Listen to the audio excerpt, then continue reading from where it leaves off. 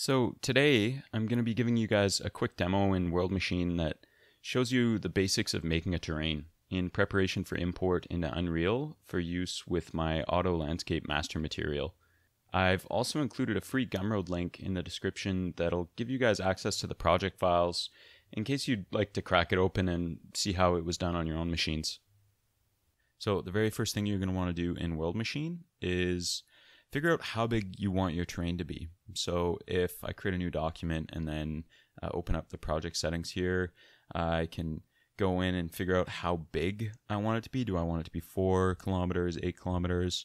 And usually while I do this, I go and look up UE4 Landscape Technical Guide on Google.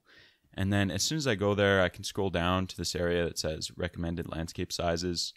And they have all these different numbers here. I usually choose one of these resolutions. And, you know, these resolutions are optimal for the amount of components and optimization. So it's kind of good to just start with one of these as your initial setup. And, you know, here I can change my number. I want to go for 433 by 433, which in Unreal, 1 pixel is 1 meter. So 4033 would basically be 4.033 kilometers. So in here, I could choose custom and then change this to 4033. But, you know, while I'm initially working on my landscape, I don't need to actually have such a high resolution. So I'm going to uncheck custom and keep it low at 513. Click OK, and it's always better to do it at a low resolution so that when you build, it takes 10 seconds versus 5 minutes to build, and iteration time will speed up, and at the very end you do a really high resolution, and then you get all that detail back. The first thing I'm going to do is go into generator, choose advanced per lin right here. This is kind of just your base kind of fractal. It's basically just your base fractal height generator, which you can use to create mountains or screw around with some of the settings and get the shape of mountain that you want to start off with. It's just your base generator. And I'm just going to click on the presets and scroll through there, try to find something that's pretty generic. I don't want it to be too crazy. Maybe a default, or could try wrinkled even. And I'm just going to add an octave. An octave is basically like a modifier on top. And I'm just going to choose a style, flick through, see what kind of works and what doesn't. Maybe sharp ridged, increase the strength of that. And you know what? Now that I have that, I'm not super sure about it, so yeah, do you know what? Let's just try this experimental and see how it goes. And I can add an octave here. And you can see when I'm changing all this, it's changing the tiny little 3D viewport here. If you had a second monitor, you could see that, but I can only record on one. So let's flick through those, see if we can find something. That's kind of cool, sharp ridged. Let's try that. You can play around with the settings. Maybe add another octave. Let's see. Flick through.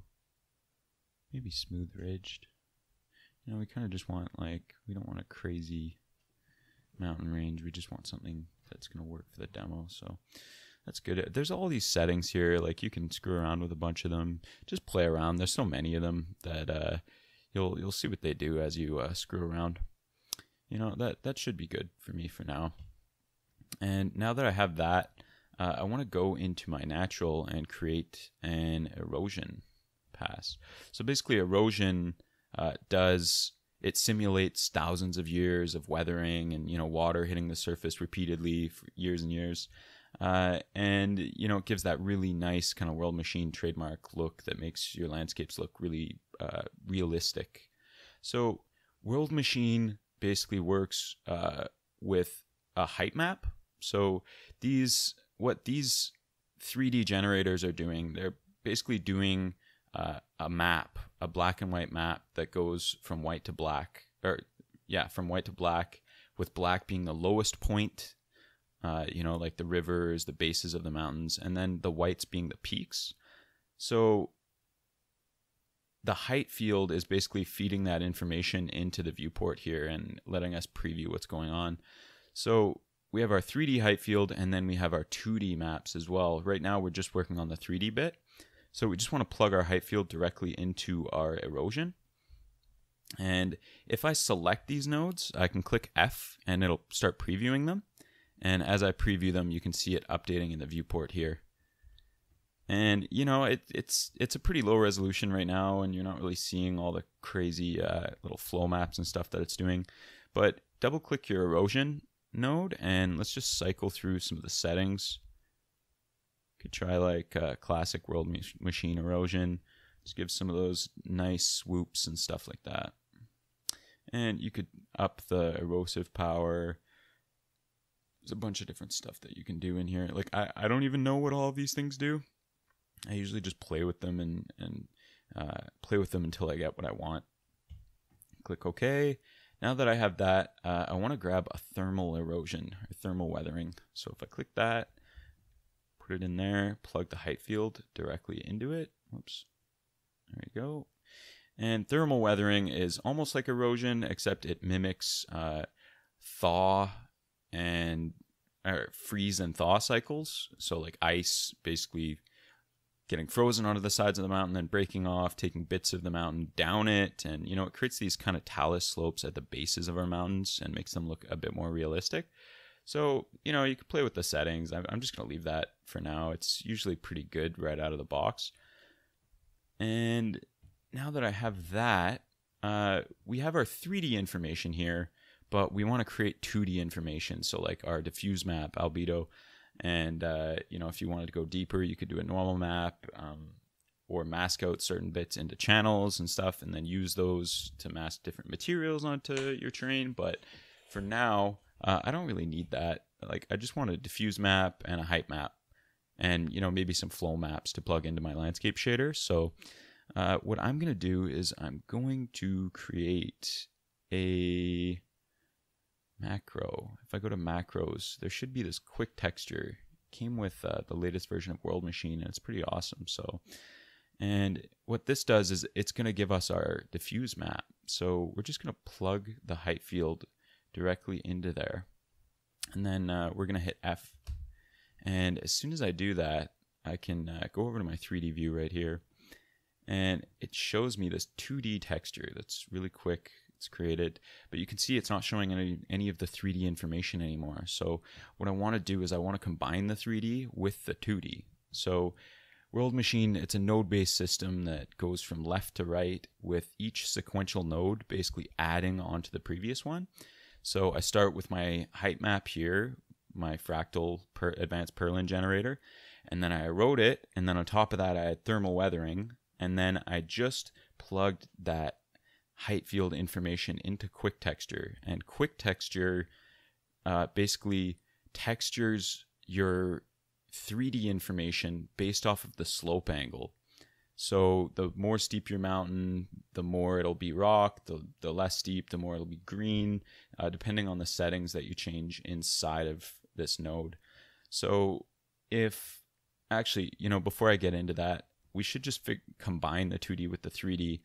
And to do that, I just go to Output, and there's a little node here called Scene View, and that's perfect for combining them. So I'm just going to take the texture output bitmap here, plug it directly into the input on the bitmap in the scene view, and then I'm going to plug the height field into the primary input height field of the scene view.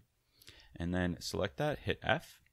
So now if I go into my 3D viewport, I get this kind of base combined 3D representation of my mountains. And because my terrain is set to such a low resolution right now, when I build, it's going to take just a few seconds. It should be super quick. See, that was nice and painless. So you can see I have my erosion taking place, you know, kind of sculpting the mountains, creating all these nice flow maps that go through all, just, you know, it simulates all the weathering hitting the surface of your rock and your mountain. And at the base, there's these talus fields. You can see that it's basically the weathering that takes place on the top and the thaw, and then all the bits of rock breaking off the side of the mountain, falling to the bottom. And it gives you that nice realistic feel. So we're going to go back into our quick texture, and I'm just going to cycle through these different color schemes that come with it and kind of choose one that I like. I know there's not too many of them. If you actually go into the macro, you can create new ones, but for now, this is good. And I like this Alpine Highlands, and let's play around with the settings on that a little bit. You can see the more moisture that I add, the more green it becomes. So it changes the angle at which the green is affecting our terrain. And, that's okay. And the slope contribution, you can see it's kind of tweaking it in there. Maybe something like that. Feature emphasis basically just adds a bit of contrast and really sharpens up those details. So click OK, and then I'm going to rebuild, and then I'm going to go back to my 3D view. And that seems pretty good for me. So we have a quick, super easy terrain here. And now that I have that, I have to export it out of World Machine so that we can use it in Unreal later. So in Output, I'm going to create a couple of nodes. I'm going to create Height Output, and I'm going to create Bitmap Output. And so our Bitmap is for our Albedo texture, and our Height Output is for our height map, basically.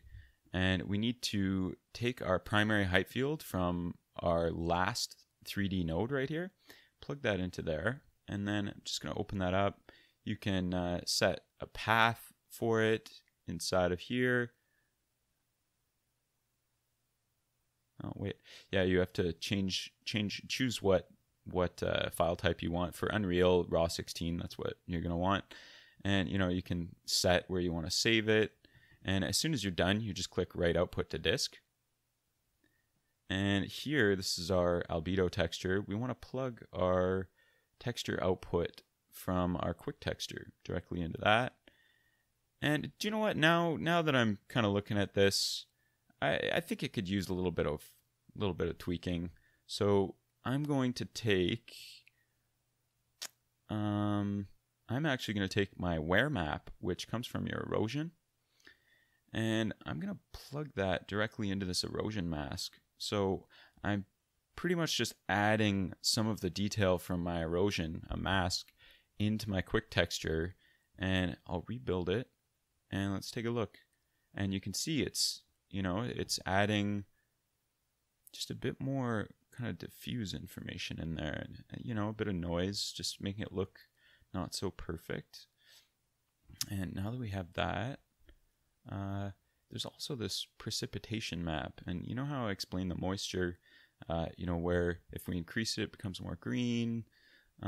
We can basically control that with a gradient if we want to. So if I go to generator, gradient, black to white, and let's just select that, click F to preview it, and you can change the direction on it. You can widen the gradient, click OK. Let's just plug that. Actually, before we plug it, let's preview it in our scene mode so we can actually see what's happening. Plug it directly into here and watch the 3D. Okay, see that? So you get more rock on the left-hand side and then a lot more greenery on the left. And if we actually double-click that node, you can screw around with the width of it and, break it up a little bit more, change the direction, however you want. And click OK. And now that I kind of have a nice representation of what I want in the 3D viewport, I'm actually going to go back into my project settings and I'm going to increase the resolution so it's a really solid, detailed resolution. So let's say 4033 and 4033, just like it says in our landscape technical guide. Okay, that's okay. And see, that should be okay. And I'm just going to hit build. And it should take a while, but you'll see.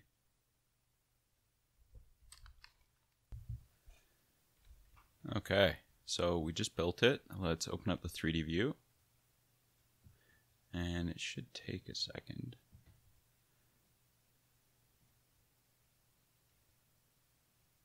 It's a little bit intense.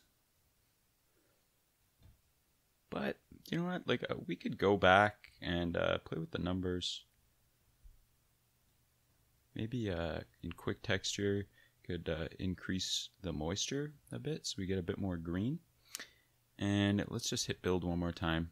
And the way that World Machine's build system works is you can see these nodes. This one's yellow, this one's green. And because we've only altered one of the nodes on the far right at the end of our graph, that means it only actually has to build from then on. So it doesn't have to rebuild erosion and thermal weathering, and even though it's such a high resolution, it's totally fine. It shouldn't take very long at all. So click OK. Let's go back. Okay, so we got like a really, really nice base for, you know, a kind of rocky mountain area. You might want to export some of your channel masks, you know, like your flow map and stuff. I usually use those in my landscape shader. So what you can do is you can create a whole new texture. So I'm just going to take my Bitmap output, copy that, paste it, and hit escape to deselect it. And if I go to, which one is it? Converter. If I go to converter, there's this thing called a channel combiner. And what this basically does is it combines a bunch of different channels. So you can add, you know, say your flow map into the red, your wear map into the green. You could, you know, select portions of your slopes so that you can mask out your rock and whatever else. Like for me though, I usually just use my flow map, and let's plug that into the red. You know, you might want to grab your wear map. You could use those potentially. Maybe your talus mask if you want. You could do it however you wish, and just plug that directly into your RGB input, and you can see if I preview that, I get this really funky texture. And what that's doing is in my art channel, I have my flow, green, wear, C, talus mask. So it just combines them all, and then in Unreal you can choose which one you want to use to mask whatever material in the landscape shader. So super useful, and you can just, you know, go in there and export it however you want, and when you're done, click write output to disk. And one last thing, I've also included in the final package files, if you guys see, I just took a light map maker and added some shadows to this with it, and used the combiner to multiply it over top of my texture, and then combined it in the scene view here. So it just, you know, you're not going to export it with those shadows in the diffuse texture. It's just basically to make the project files look a bit nicer. So thanks a lot, guys, and I hope you guys enjoyed it. And if you liked it, don't forget to subscribe, like, comment, all that jazz. Cheers. Bye.